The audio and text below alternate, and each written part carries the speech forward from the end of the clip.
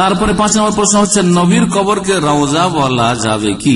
নবীর কবরকে রওজা বলা একটি বিদআত। রওজা বলা হচ্ছে একটি বিদআত। অতি ভক্তি এগুলো করেছে, অতি ভক্তি এগুলো করেছে। কবরকে আমরা 3 ভাগে ভাগ করেছি। ভারত, বাংলাদেশ, পাকিস্তান বিদাতীদের লক্ষণ হচ্ছে যে কবর 3 ভাগে বিভক্ত। আপনার বাপ মার কবরকে সারা জীবন কবর বলে বেয়াদবি করতে থাকবেন, ঠিক না? কিন্তু আপনার পীর সাহেবের কবরকে মাজার শরীফ, শুধু মাজার বলবেন না, মাজার শরীফ। শাহজালাল শরীফ, আটরশি শরীফ, আজমের শরীফ, বাগদাদ শরীফ, বলছেন না? বলছেন না?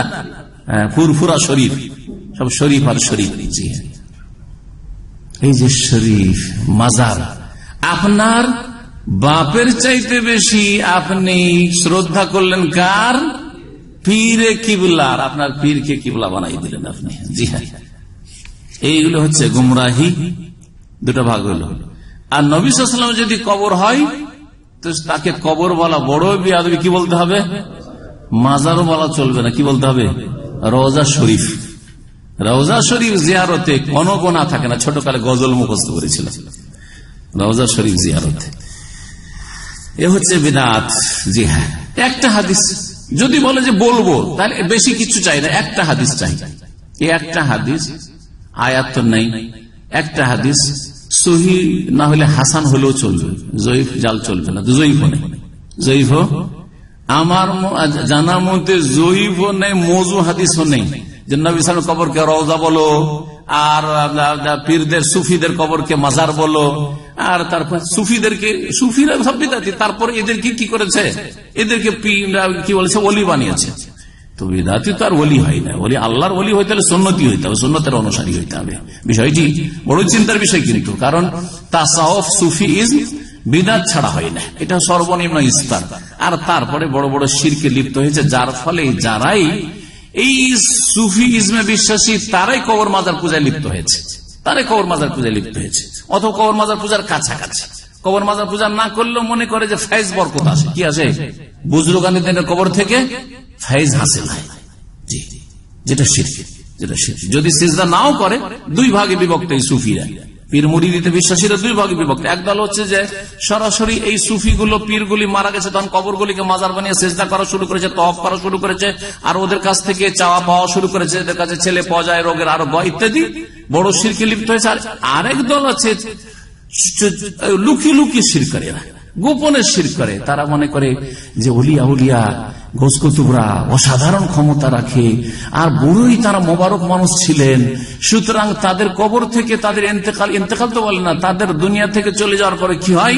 ফয়েজ বরকত আসতে থাকে। হ্যাঁ, হুজুর পাকের মাজারে গিয়েছিলাম কিসের জন্য? ফয়েজ হাসিলের জন্য।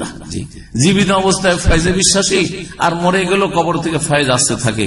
যার ফলে তাদের বড় বড় মাদ্রাসাগুলিতে ভ্রান্ত ধারণা তাদের ছাত্রদের রয়েছে যে বড় বড় মুশকিল মাসলা মাসাইল কিতাব যদি বুঝতে না পারে তো মাজারের কাছে গিয়ে ভিড়ভাড় করে। পরীক্ষার দিনে ভিড়ভাড় কবরস্থানে দেখা যায়। জি হ্যাঁ, কবরস্থানে দেখা যায়। 2 দল বিদআতি। আর কোরআনের ভাষায়, সূরা নূরের ভাষায় বলতে হলে বলতে হয় যুলুমাতুন বাযুহা ফাওকা বায, যুলুমাতুন বাযুহা ফাওকা বায। সবগুলি অন্ধকারাচ্ছন্ন, তাই এক অন্ধকার আর এক অন্ধকারের চাইতে বেশি গভীর। কথা বুঝতে পেরেছেন? সবগুলি বিদআত, কিন্তু বিদআতের আর মেলা স্তর আছে। যুলুমাত সবগুলি অন্ধকার, এক অন্ধকার আর এক অন্ধকারের চাইতে একবার গভীর অন্ধকার। এ হচ্ছে বিদআতের অন্ধকার। সুতরাং সব কবরকে কবর বলবেন। কি বলবেন? সব কবরকে কবর বলবে। নবী করিম সাল্লাল্লাহু আলাইহি সাল্লামের সাহাবাই কেরাম আর বিবিগণ চাইতে বেশি এহতেরামকে বুঝে নাকি, শ্রদ্ধা সম্মান বুঝে নাকি? নবী সাল্লাল্লাহু কবরকে কি বলেছেন তারা? বহু হাদিস রয়েছে। আমি একটা আলোচনা অনেক আগে করেছিলাম, তাতে ওই হাদিসগুলি একসাথে করে উল্লেখ করেছিলাম। সাহাবীরা বলছেন কবরুন নবী সাল্লাল্লাহু আলাইহি ওয়াসাল্লাম, কবরুন নবী সাল্লাল্লাহু আলাইহি ওয়াসাল্লাম, নবী সাল্লাল্লাহু আলাইহি সাল্লামের কবর। আচ্ছা, আল্লাহর ওলি, আল্লাহর ওলিদের কবরকে ভারত, বাংলাদেশ, পাকিস্তানে কি বলা হয়? মাজার বলা হয়, ঠিক না? সাহাবাই কেরামদের চাইতে বড় ওলি আর কেউ আছে নাকি নবীদের পরে? অধিকাংশ সাহাবাই কেরামরা কোথায় দাফন হয়েছে? বাকির কবরস্থানে, মদিনার জান্নাতুল বাকি যেটা বলছে। হ্যাঁ, কি বলছে? জান্নাতুল বাকি বলছে। জান্নাতুল বাকিও বলবেন না, ও আরেকটা বিদআতের কথা বলে দিয়ে আবার। বাকির কবরস্থান, ওখানে লেখা আছে এখনো দেখেন মাকবারাতুল বাকি। কি লেখা আছে? মাকবারা, মাকবারা মানে কবরস্থান, মাকবারা মানে কবরস্থান। বাকির কবরস্থান ওই জায়গার নাম ছিল ওই যুগে 1400 বছর আগে বাকি ছিল, আর মাকবারা মানে কবরস্থান। যেমন এখানে লেখা আছে মাকবারা, হ্যাঁ মাকবারা, ওই যে 91 পরে যা আছে মাকবারা লেখা আছে, মাকবারা মানে কবরস্থান। মাকবারাতুল বাকি, তাহলে আল্লাহর সবচেয়ে বড় ওলিরা আম্বিয়া রসুলগণের পরে কোথায় শুয়ে আছেন, তাদের দাফন কোথায়? বাকির কবরস্থানে। বোঝা গেছে কিনা?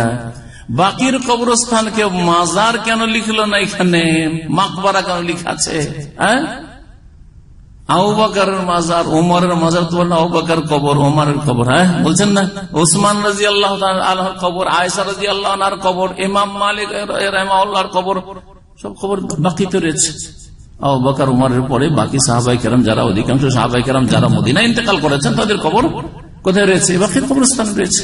তারপরও মাজার বলা হয় না।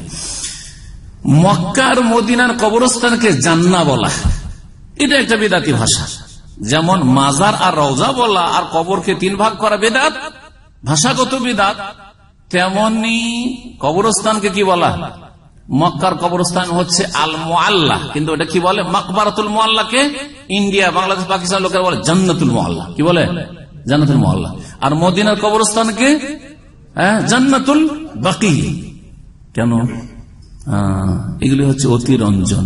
ধর্মের নামে অতিরঞ্জন হচ্ছে বেদাতির লক্ষণ, আর দুনিয়াদারির ক্ষেত্রে অতি ভক্তি হচ্ছে চোরের লক্ষণ। এরা হচ্ছে দিন চোর, এরাও চোর, কিন্তু চোর দুটাই। একটা হচ্ছে ধর্ম চুরি করা, আপনার দিন আকীদা ঈমান চোর, আর আরেকটা হচ্ছে পয়সা চোর। পয়সা চুরি করলে পয়সায় গেল, কিন্তু ইমানটা তো থাকলো। কিন্তু যারা বিদাত করিয়েছে তারা ইমান চুরি করেছে, শিরক বিদাতে লিপ্ত করেছে। এই ধারণা কি দেয় না যে বাকির কবরস্থানে দাফন হইলি জান্নাত, এখানে সব জান্নাতি শুয়ে আছে। এখন যদি কোনো বেনামাজি, এখন মেলাকেও দাফন হচ্ছে বাকির কবরস্থানে বা মুআল্লাতে, ওর নামাজের কোন ঠিক আছে কিনা আল্লাহ ভালো জানে। মক্কায় মরলেই ওখানে কবরস্থান পেয়ে গেল, জান্নাত পাবি নাকি? হ্যাঁ, পাপির দাফন ওখানে হয়নি কি? নবী সাল্লাল্লাহু আলাইহি ওয়াসাল্লাম সাহাবায়ে কেরামদের যুগটা বাদ দিয়ে ভালো মানুষ ছিল, খারাপ ছিল, সাহাবায়ে কেরাম সকলেই ভালো। এটা আমাদের বিশ্বাস আছে, কারণ কোরআনের কথা এটা। জি হ্যাঁ, আল্লাহ তাদের প্রশংসা করে দিয়েছেন।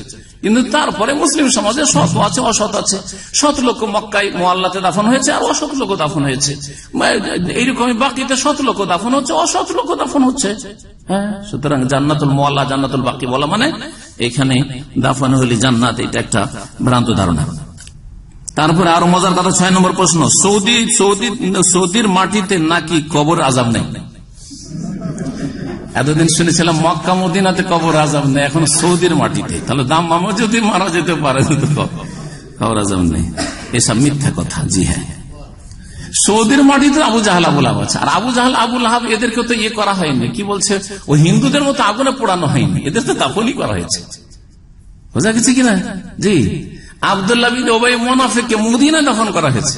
মদিনায় দাফন করা হয়েছে সবচেয়ে বড় মুনাফিক এই উম্মতের, যে সর্বনিম্ন স্তরে থাকে, ইন্নাল মুনাফিকিনা ফি দারকিল আসফালি মিনান নার, ওর কবর মদিনায়। জি হ্যাঁ, সুতরাং কোথাকার মাটি পেলেন, কোথায় কবর পেলেন, এটা জান্নাতে নিয়ে যাবে না। জান্নাতে নিয়ে যাবে ইন্নাল্লাযীনা আমানু ওয়া আমিলুস সালিহাতি কানাত লাহুম জান্নাতুল